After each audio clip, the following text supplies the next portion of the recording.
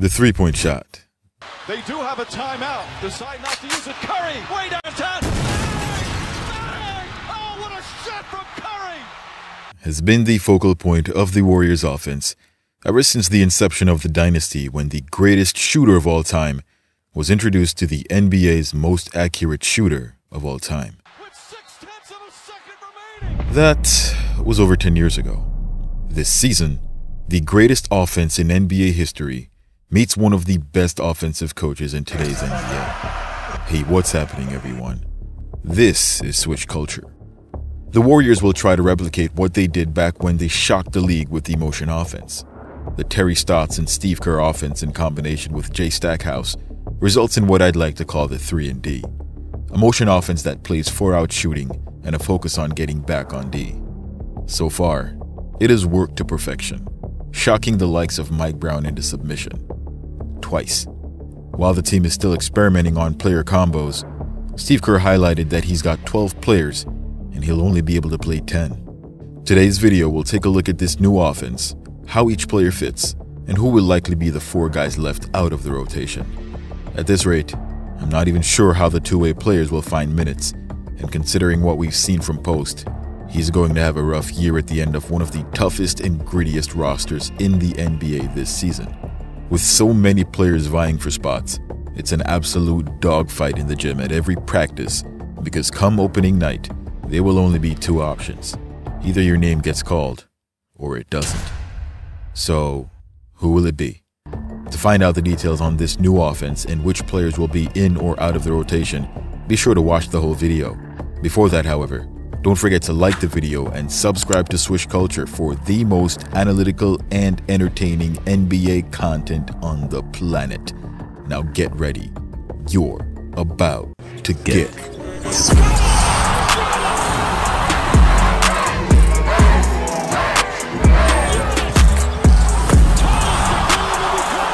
The addition of former Trailblazers head coach Terry Stotts has mostly flown under the radar. That is, until you see the Warriors' playstyle has some significant new additions and somewhat of a new take on a few pre-existing concepts. For the last couple of years, the Warriors had relied on assistant coach Kenny Atkinson to fill the void left by former assistant Mike Brown. Brown was a defensive specialist who helped the Warriors navigate the less popular end of the floor, keeping players engaged and allowing the offense to flow through its defenders. This allowed the Warriors to rank at or near the top of the league in both offense and defense year after year, leading to multiple championships. Once Brown left, it became quite obvious how important his role was to the team's success. Through a number of coaching staff changes, Stotts and Stackhouse now stand next to Kerr with one singular goal in mind, and that is to reinvent the Golden State Warriors in ways that Kerr had never imagined.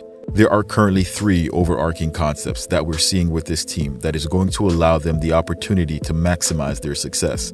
Throughout the preseason games, these have been quite obvious and really make it explicit what the team had been lacking in the last couple of years.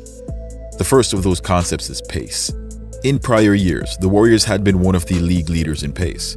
With Mike Brown's recipe for turning defense into offense, they had the perfect tool in Draymond Green, an elite defender to get stops, push the pace, and then drive the offense through Stephen Curry.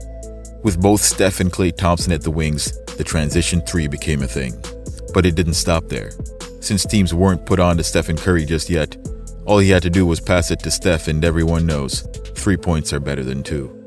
The fact that the league's second best shooter at the time was across from Steph made this a deadly combo. This meant that Steph Curry could become the perfect decoy, and thus was born the motion offense. Once teams figured out how dangerous Steph Curry was, his movements became crucial to the success of his teammates and effectively the team. This off-ball movement and being the decoy allowed Klay Thompson to flourish. He would punish teams for overcommitting to Steph, as this was considered rather disrespectful to the incredible shooter that was Klay Thompson. But we're still not done. Once teams realized that they had to contend with 2 of the greatest shooters to have ever lived in the same backcourt, they completely gave up on guarding Draymond Green, as they realized the same thing he did a long time ago. 3 points are indeed better than 2. So they would easily give up 2 points to Draymond rather than let the Warriors get the possibility of Steph or Klay getting an open look. Because at this point, either one or the other could start to cook. But this in and of itself was a dangerous game. This deadly triangle of Steph, Klay, and Dre forced teams out to the perimeter, allowing Draymond to play the forward position with 0 post moves. Offensively, all Draymond needed was to be able to make layups, as he would always be rewarded with a wide-open drive to the basket on fake handoffs that would keep opponents guessing. But in the minds of the opposition, they were winning, as long as they kept Steph or Klay from getting hot. Fast forward to the current Warriors team, and something's missing. As a matter of fact, something has been missing for a few years. The deadly tandem was mostly a shell of its former self. Klay Thompson's shooting had declined, and is now no longer a part of the Warriors. Draymond has lost a couple of steps, and his athleticism is through the floor. All the Warriors really have left in terms of star power is Steph Curry, but considering the entire reason the motion offense was successful was due to the chef, that's all they need to build around him. While Draymond is no longer athletic, he still functions as a high IQ passing forward that is still one of the best defenders in the league. These two cornerstones give the Warriors enough to work with, and for the past couple of years, Kerr has been trying to plug players in as replacements in order to try and replicate that same success.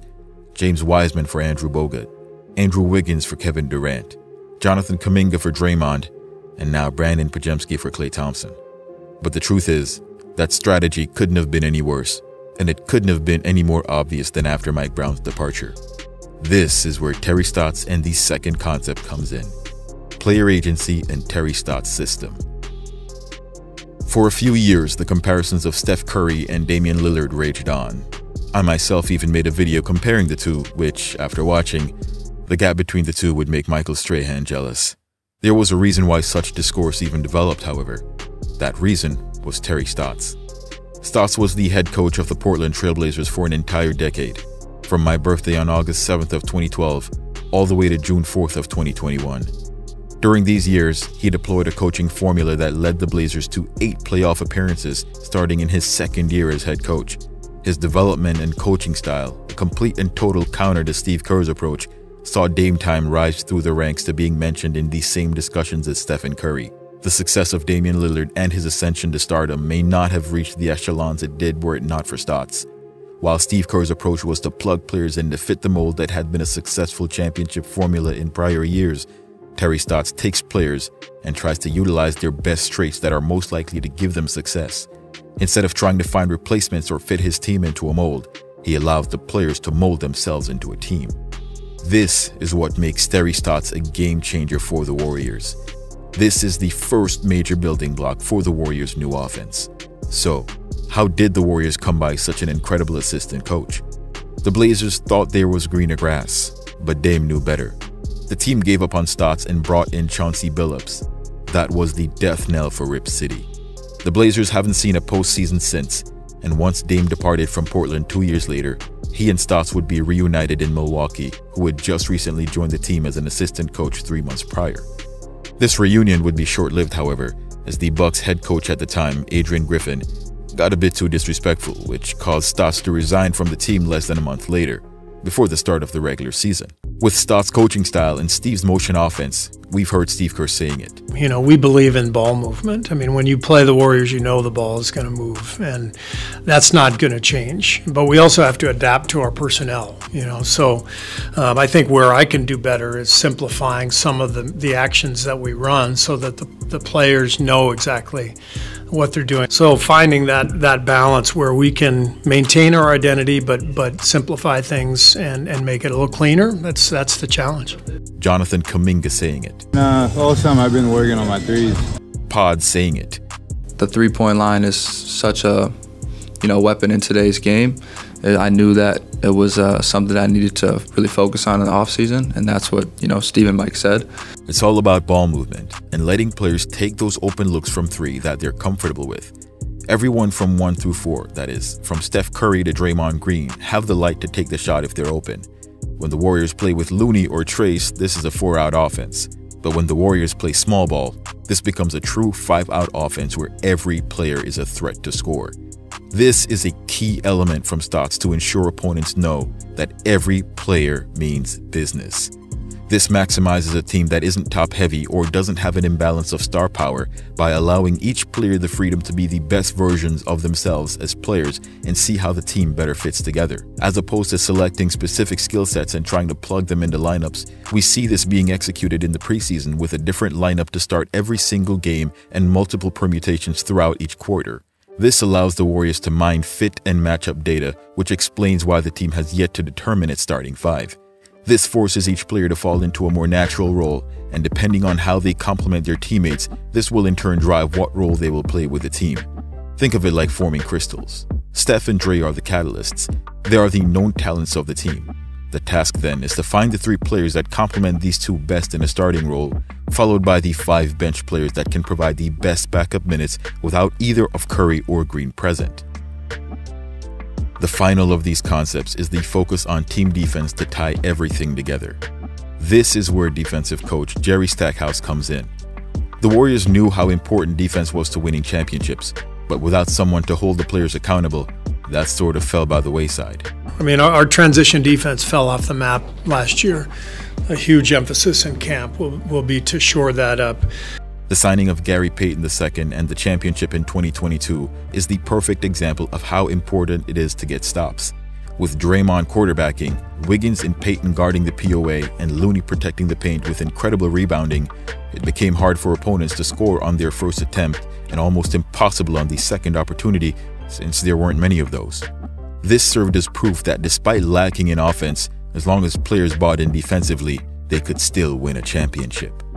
The following 2 years saw the Warriors drop to 14th and 15th respectively in defensive ratings.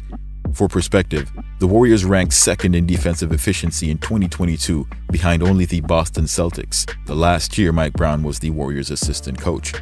With Stackhouse newly recruited to the team, we see drastic improvements over last season. His ability to connect with the players is quite obvious, and it also helps that almost everyone is vying for a starting role with the team. Players are getting back on defense, and there's more cohesion and communication on that end of the floor. Instead of guys roaming and getting lost, we now see intention in their movements and positioning. Take this one particular clip. Now this looks like bad defense on the part of Jonathan Kuminga, whose closeout angle allows Terrence Mann of the Clippers to drive straight to the basket and get an up and under. He was called out on social media for it, however. That was intentional. In the matchup versus Sacramento, we see Moses Moody close out. This was intentional. Unfortunately for him, it didn't work as intended, as Mann had the skill to finish with a very difficult shot. 8 times out of 10, the offensive player won't finish that play or isn't athletic enough to do so. The intention was, as you see in Moody's case, to drive the offensive player into the paint, right into the shot-blocking big who's playing drop D. With Trace's ability to block shots, something he's quite good at, this feeds him players who have a very narrow angle to the rim. All Trace has to do is go up and get an easy block. And this is what ties everything the Warriors are doing for the team to piece together what could be one of the most ridiculous runs to an NBA championship. While the preseason wins are nice, seeing what Golden State is doing, knowing the thought behind it, and to still watch them walk away with the W is quite impressive. Keep in mind, they're still missing one important piece that's still loading. Lastly, with only 10 rotation spots, Steve Kerr will have to make a decision on which players to sit. Steph and Dre are locked for starting, and our 3 new signings in Melton, Anderson, and Hield are locked in the rotation as well. Pods and JK were not being offered in trades this offseason, and Steve Kerr just said Moody is a rotation player. Wiggins isn't back, but likely a starter and a rotation player at his worst.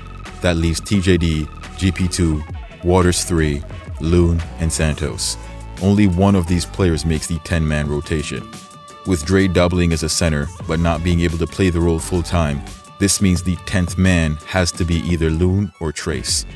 While Slow-Mo can play the 5 and will do so in stretches, it's hard to see Trace not get minutes. Not to mention, when he's playing the 5, he's that anchor and the only player that the Warriors have that can protect the rim. That means Gary, Loon, Lindy, and Guy are likely your non-rotation players. I could be wrong, however, so why don't you guys let me know in the comments who you think will be left out? Do you think this new offensive strategy by the Warriors gives them a better chance to win a championship than the last couple of years? How far do you think this team can go without signing any additional players? Lastly, what impressed you the most so far? Both Moses Moody and Jonathan Kuminga had really strong showings recently, and it looks like Kerr will have a hard time keeping either out of the starting lineup. These guys need to be fed minutes until they hit their ceiling because as far as I'm concerned, both players have the ability to become stars in this league. But alas, I am not the be-all end-all voice on the Warriors championship capability. Let me know what you guys think. Post your thoughts in the comments below. Before that, however, don't forget to like the video, subscribe to the channel, and turn on all your notifications so you don't miss any of my latest uploads. Thanks for watching. Till next time, swish!